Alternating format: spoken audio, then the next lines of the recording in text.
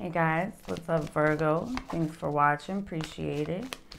It's going to be a reading for your immediate future, the situation, any obstacles in your way, and the outcome of that situation.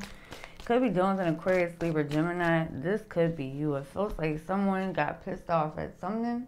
It may not even be pissed. It could just be a lot of determination. But the Five of Swords, somebody could have been out for themselves here, or, you know, more worried about what makes them happy. I don't know. We'll see, because it looks like there's some heartbreak, some pain. So sometimes, you know, that gets mixed up with anger. But we'll see. All right, Virgo. So remember, the energies can go both ways. And remember, it's a general reading. So just take what's yours and leave the rest behind. If it does resonate, please make sure that you like and subscribe below. Alright, also if you guys want to contact me for a personal reading, that information is below as well. Alright, what's the word for the Virgs? Oh, there are feelings here. Somebody's really, oh, wow. A lot of them. Something happened though. I don't know if somebody's just nervous to approach, or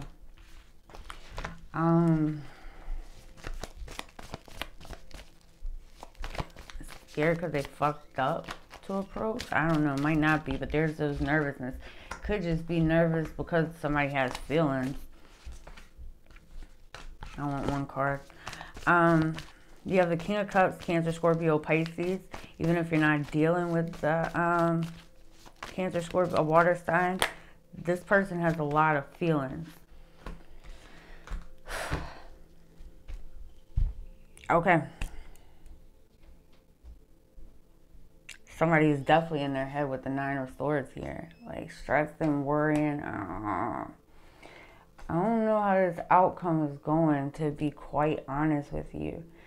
We have the Three of Swords at the bottom, the Eight of Cups. Something, you may be turning your back. There may be a new idea or something new that you're going towards. And that may be the center of the stress. Show me this King of Cups.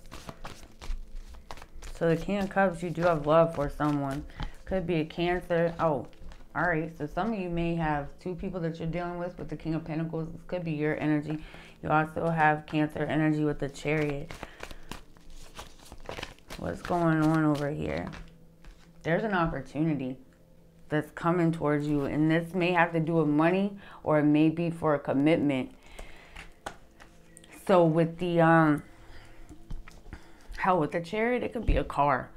But if we're just sticking to love, you could either have two people, because there's an opportunity that's going to present itself, and you are, at the end of the day, it looks like, you know, walking away and going to see maybe what else is out there, possibly. We'll clarify it. Show me the Ace of Pentacles. What is this new opportunity? The Ace of Pentacles is usually a solid opportunity. What is this Ace of Pentacles for Virgo? And this will probably vary person to person, but I'm going to see if I can find out anything. Thank you. Same card I just showed you. It's the opportunity for commitment, for, it could be money, abundance. Four of Wands at the bottom. So this could be marriage. This could be a home. This could be a chunk of money.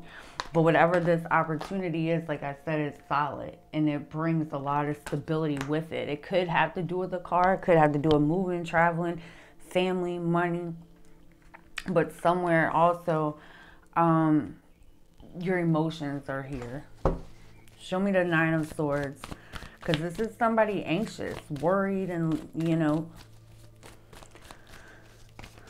got a lot on the brain. It does feel like there's a silver lining. Of course, it's not being seen right now. The Gemini card with the Lovers. So you could be dealing with the Gemini. The Lovers could be a choice as well.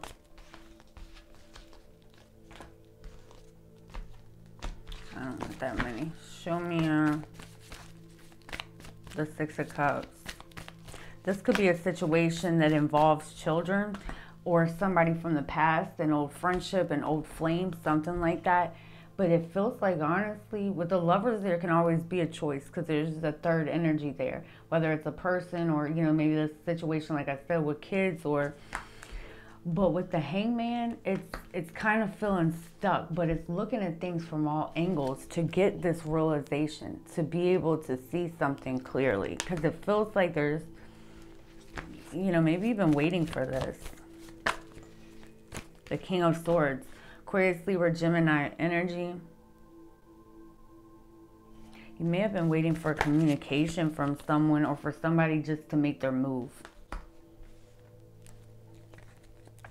Because we have a Queen of Wands right here. So this is Aries, Leo, Sag, but you could have multiple people like attracted to you. We could have up to 4 people here. Because this Knight of Cups technically could be a whole different person. It could be like the younger one. Like, if you know, if you're out there single and just doing your thing or whatever you're doing, I don't know. But it almost feels like that's this person, this King of Swords. Like, even if it's not an Aquarius, Libra, Gemini, it started out with somebody over here who has feelings, and now they've went into this. It's like a determination. The King of Swords is very determined to come back around. It feels like somebody notices something or is seeing something. See how like the head's lit up? But this is about seeing things from all angles, different perspectives. So it feels like now this king wants to come forward with some type of offer here. But at the very least, having feelings. Show me the Knight of Cups. Let's see what this, if this is a love offer. Yeah, the Wheel of Fortune. So it's about divine timing, moving forward. This is fated for you. This is a fated opportunity, and it's been a timing thing, or kind of just waiting for the right time or mustering up the courage, because this has been on hold for a little bit. All right, so for the outcome, Virgo, you got the 8 of Cups and the Ace of Wands. So it really feels like you're going, I mean, this is somebody turning their back and walking away, but you have the Ace of Wands. So it feels like there's something that you're going out there to explore, and I think it's this new opportunity, to be honest with you. Show me the Ace of Wands. This could be a new idea. This could be something that you're very passionate about, or a person. What is the Ace of Wands? I don't want that many. What is the Ace of Wands? So Virgo, think exactly what I said. Same card. Commitment. You're walking away towards an idea or a relationship. That's the same kind of mojo that's over here.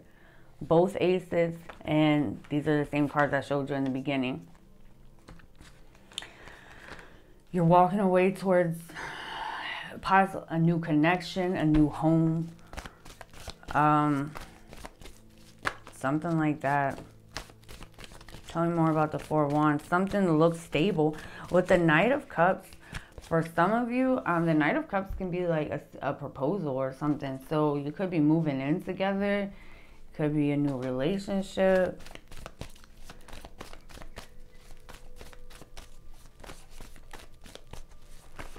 For some of you, whatever this is over here, this opportunity that's coming, I just heard you've never been offered this before. Okay. Show me the 4 of Wands for Virgo. Too many. But I did just see the 10 of Swords. So it's like with this, you're walking away and ending something, but you're manifesting something new, a thought, an idea, a connection. But with the Magician and the High Priestess, you may be keeping it to yourself, because that's kind of the rules of not the rules, but anyways, when we manifest, we keep it to ourselves. And you do have the power to manifest this idea, this passion, whatever this is that you're going towards, this stability here. And it looks like it's happening pretty damn quick, to be quite honest with you.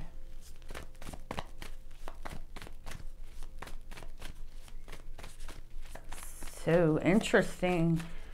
Interesting, Virgo. Yeah, see, Could be Cancer, Pisces, could be a Scorpio. There's been some type of change. You may have had options or choices. You may have kept this hidden with the moon there.